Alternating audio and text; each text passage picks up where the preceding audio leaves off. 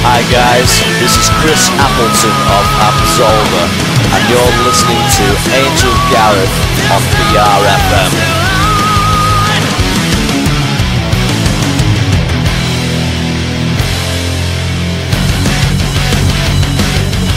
BRFM sat down in, of course, Clwb Ifor Bach with... We're going to be doing a bit of deer hunting, I think, with, of course, the deer hunters. Yes. Now, Chaz, I believe, you are... Did you come together with this band? How did you get this band all together? As in this group of musicians, specifically? Well, as in what you've got here now. Well, this album, I've got to be honest, this album is fantastic. Thank you. So, these musicians, did you sort of have to struggle to get them, or...? No, it's been really... Well, I guess it has been sort of a struggle, but essentially, when I started this band in 2006, it was just a few friends of mine, and it's always kind of revolved, the door has revolved of who played with me and who would record and who would perform. My brother's been there since the beginning, and he's our drummer. He didn't play on one of the records. But everybody who's in the band now has sort of been either someone I've toured with in a different band, or a friend of a friend, or somebody my brother knew from living in Rhode Island. And this has been essentially the group since 2011, except the addition, and this is his second tour, of our piano player.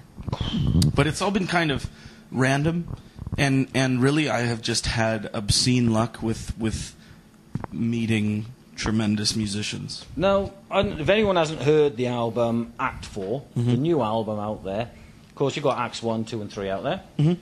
Now, like I said, I was listening to Act 4 in the car, and it's technically challenged, I'd say. That's fair. I'd say very technically challenged. You listen to it because it's a story running through. Now, yes. there's so much music going on there. Mm-hmm. Have you got all band like sort of thing for it, or is it just the generals and most of it's done with synths and that?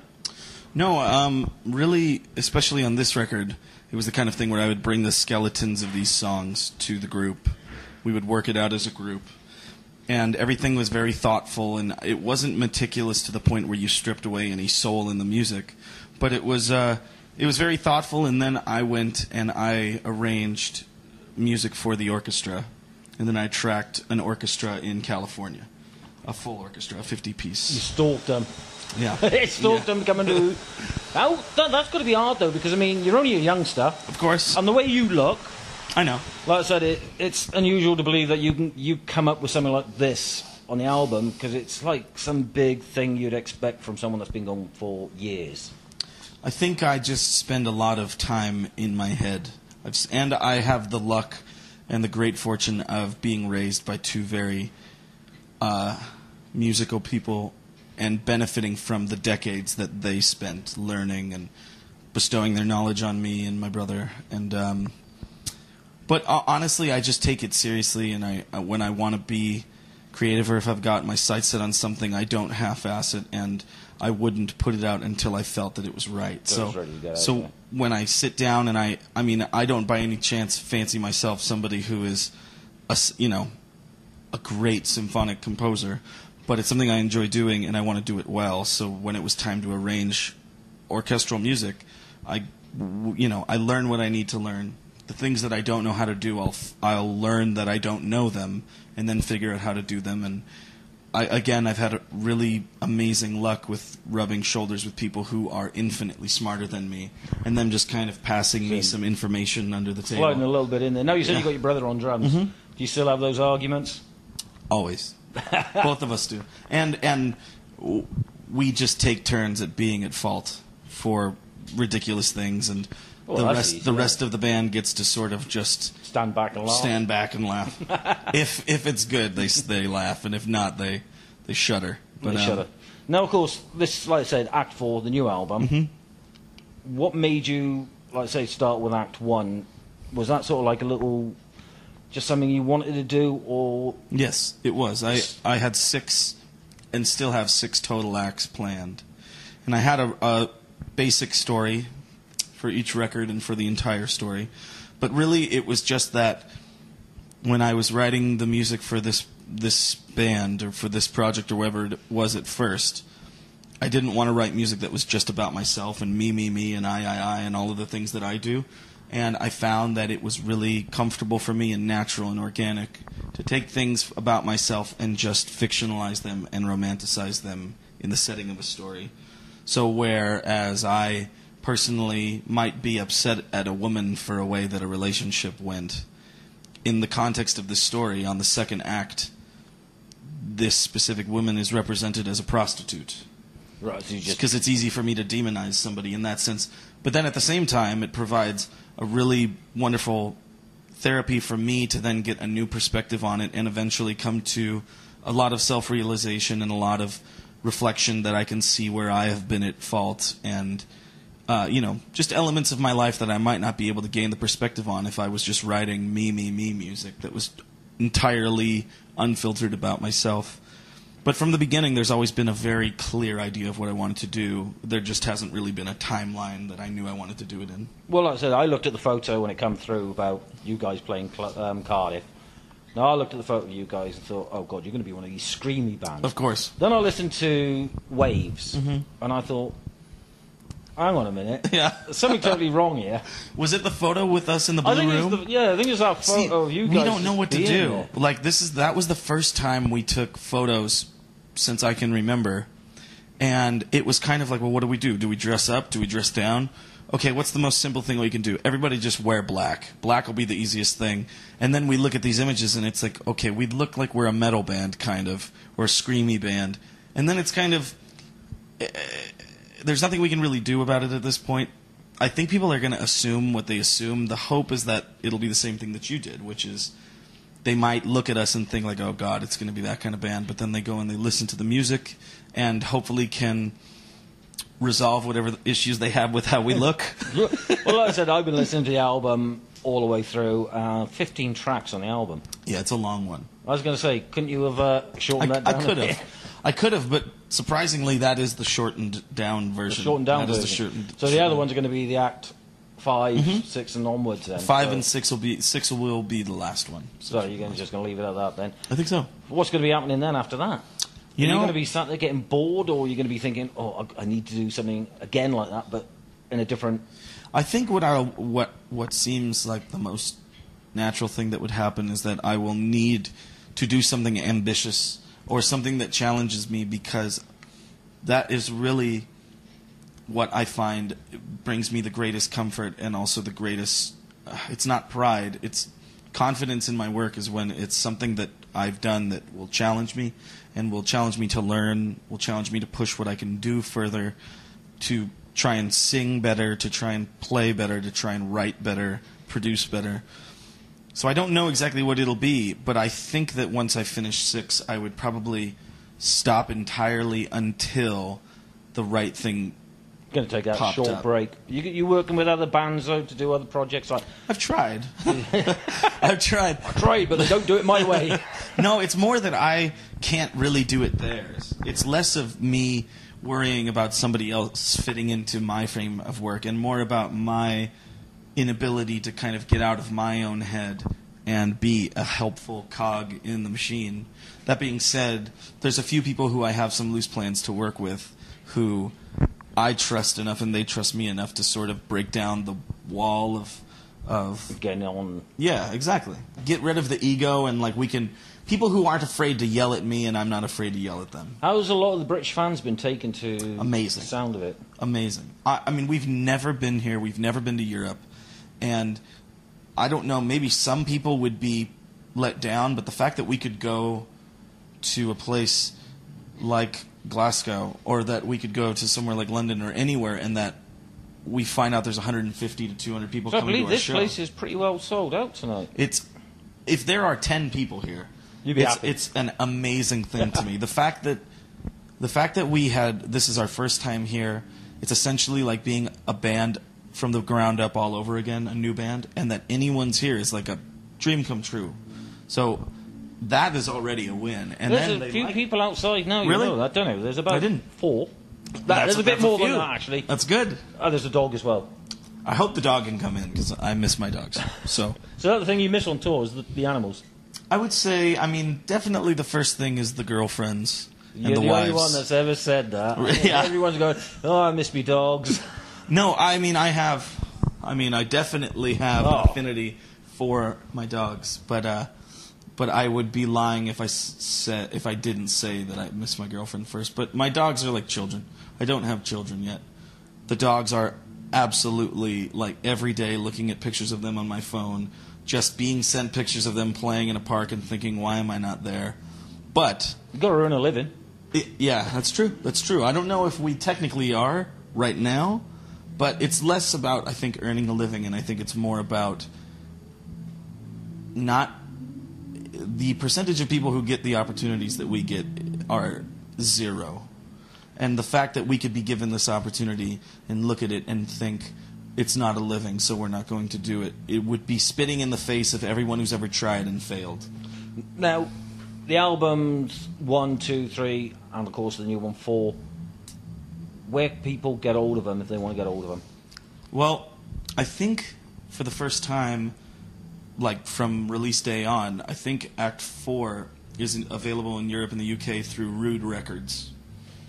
And, I mean, it's also available on iTunes and Amazon and all of those digital places. Yeah, but I think vinyl and CD is available through Rude Records. And then I'm sure there's ways to sort of order it by mail online, but I think this is the first time we actually have from, like, release day European distribution, which is you crazy. have copies with you on the tour now?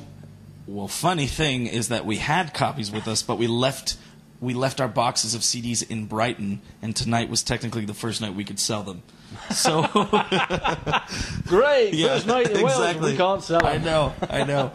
So we're getting a box of them tomorrow, but we just before this we found out we left them. No, all you in know what'll Brighton. happen now, don't you? You'll be at the next place to play, and they'll turn up here in Cardiff. Yeah, and they'll show up and there. then you'll move on, and they'll turn up there at wherever you're playing next. We can only hope things go that well. What about Europe? I've got to be honest now. Places like France, Belgium, Germany, Spain. How do they take to a band like yourself? Well, so far, we have only played in Italy, Austria, Germany, Belgium. I want to say that's it so far, other than playing in the UK. But it's been amazing. I mean, again, it's the kind of thing where even if there were 10 people, we'd be floored. But there's hundreds of people coming out, and they're singing along. They're having a good time, and they're coming up to us after the show and telling us that it was worth the wait. And I don't know, that feels like it's been a missed opportunity for almost a decade now. And so it's just making up for lost time. And so we do this. It's amazing. The first thing I want to do is get back as soon as we can, so it's not another decade before, people wait and get bored and then just Because, of course, this is only a short tour of the UK at the moment, isn't Very it? short. Very short. Yeah. I think you've got another 4 dates? Is it 4 dates? 4 dates, including a Wait, no, maybe you're right. What day is today? The 1st? Yep. We have 1st, 2nd, 3rd, 4th, 5th. So we have the 4 more dates after tonight, including a festival in, I want to say, Maastricht in the Netherlands. Well, so you're off over abroad to a festival over there? Yeah, we have 3 more shows after tonight in the UK. The last one is in London, and then we play in the Netherlands and fly home. And then we have 3 days, then we do a full US tour. So you got a nice big stage to finish off on? Yeah, to pretend like we're a huge band. To pretend. Yeah. Because, I mean, the stage in Clwb Ifor upstairs is quite a nice sized stage. You know what's funny, though, is it's one of the biggest stages we've been on while we've been here. It's one of the biggest so far. Yeah. I hear tomorrow is going to be very small. So how many are there in the band now at the moment, then? 6, including me. So, cool. Small stage is going to be a nice tight squeeze, then. Yes, we do a fair amount of Tetrising our equipment around the stage to figure who goes where and what goes where. But I mean, it's a pain in the moment, but it's nothing that we haven't dealt with before. And again, like, it would be finding the absolute most worthless thing to complain about. It's just funny because you turn and you hit someone in the head in your band and you move the wrong way. I'm afraid you don't knock them out. Yeah. We haven't done that yet. Yeah. Saying that. What about UK festivals? Are you looking forward to getting onto some of them for We've next been year? We've been trying. I would love to get on. I mean, the end of the year's coming now. I think December's last one, just down the road from here, actually, in Porthcawl. But I mean, next year we got all the other big festivals coming up. We would love to.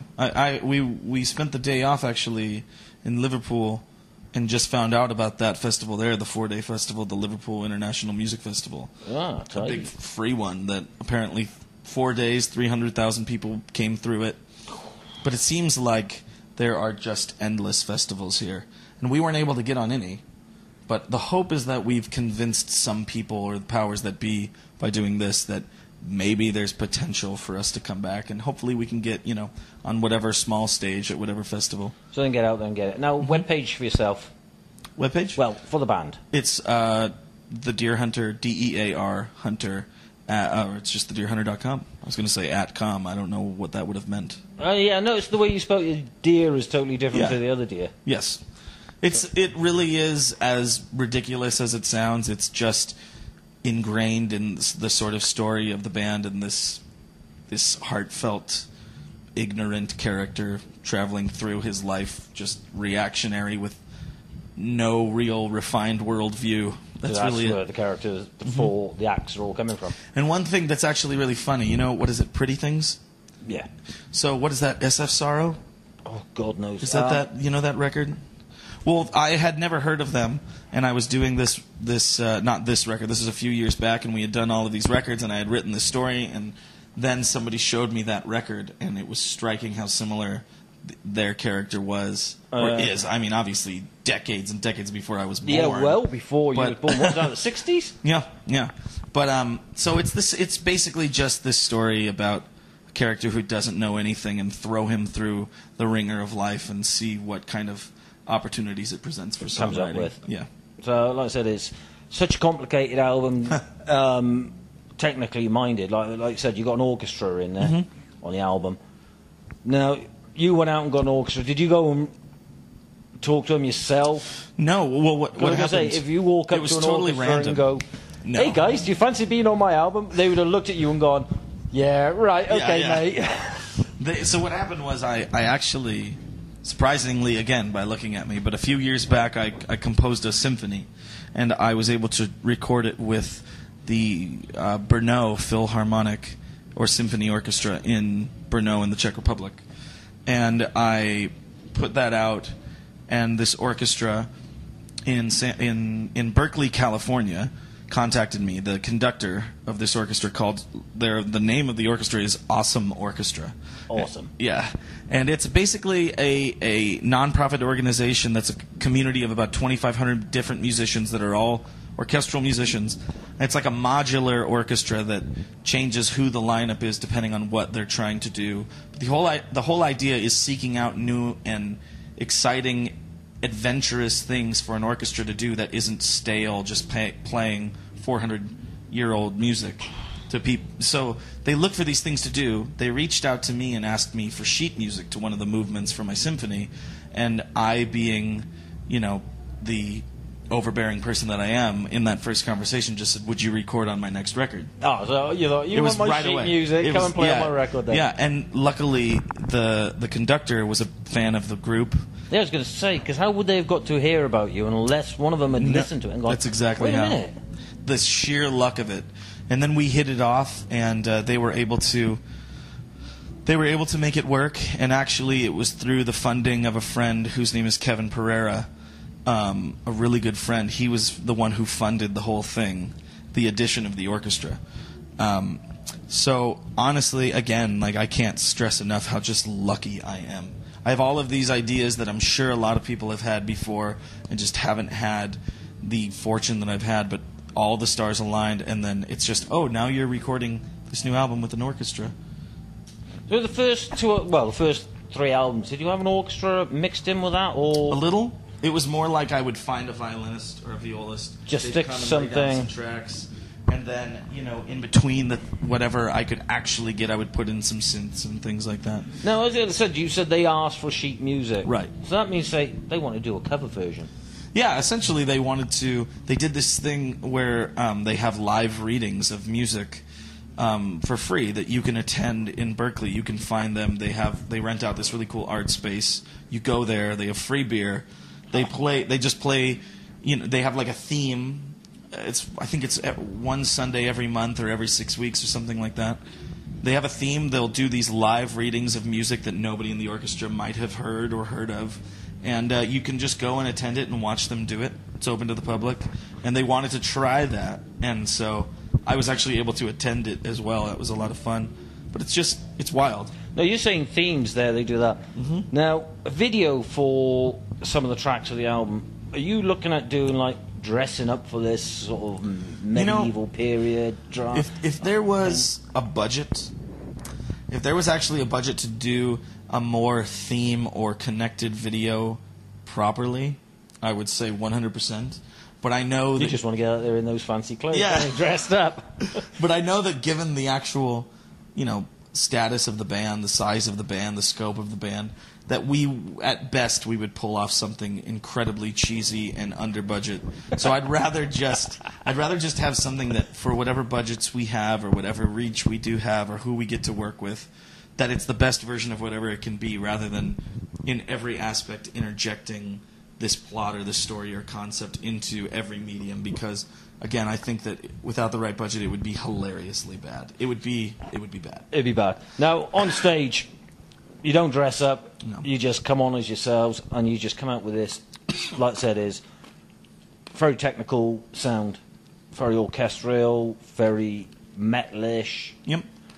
But it's not like I said. I was expecting a screamy band, something with a bit of music, but you can still hear the vocals. Right. And then, like I said, it's listening to Act 4, and it was like, wow. Totally wasn't what I was expecting from you guys. Like I said, is all that. It's something, like I said, is someone's got to go get it from their webpage, get it from Rude Records, Right. and listen to it. Go and buy it. These guys need the money anyway. We do. But it is one of those albums that is a fantastic album to listen to. It's, like I said, very complicated, and it tells a story. And now I'm into Act 4. I need to get Act 1, 2, and 3. Yes. Just to catch up now. It's not fair, see. That's the goal. I got brought into it on Act 4. That's not on. That is not on, see. I need Act 1, 2, and 3 now. Yes. So I'm going to have to get in contact with Rude Records and tell them to send me through promos of it now to have a listen to it. Because, I mean, it's a fantastic track. Now, what track of the album would you like to be played? From the new record, I would say there's a song called Is There Anybody Here that I really like. Maybe selfishly because I have a guitar solo in it. There's that song. There's also... I'm trying to think of really what would be the one. I don't know, I like that one. I like Is There Anybody Here. Nobody's really been playing that one, or we haven't really done much with that track, so I like that one. So that's going to be your choices. Is There Anybody Here? Is There Anybody Here? Yeah. From, of course, Chaz from The Deer Hunter. That's DEAR Hunter. .com. Yes. You can find them on that page. I suppose there's info there to your Facebook, all your other web pages. Yep. And we're on YouTube, Spotify and iTunes and all of those things. So people can find you lot there. Yes. Now I'm looking forward to catching you guys on stage at 9:30 till 10:30. You've also got The People, the Poet. Yes. Unusual name. And Black Foxes. Are Yes. they localish? I think The People, the Poet are localish. I think they're from Wales, and I think this is the first night with Black Foxes. I don't know their sound very well. I'm excited to see them. I think they're on a few shows with us starting tonight, and I think this is actually The People, the Poet's last show with us. They did 4 starting in Nottingham. But they're good. I mean, they're a great band. They're a great Go check band. them out. Yeah. But of course, your favourite track is that one. I'm also going to be playing the Waves, because that was a fantastic track. Awesome. So I've got to be honest, I like that one. And there's a YouTube video for that one. Yes, sir. People go check out. Chad, it's been a pleasure chatting to you.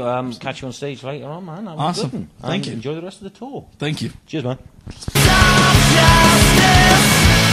Hi guys, this is Chris Appleton of Absolver, and you're listening to Angel Gareth on BRFM.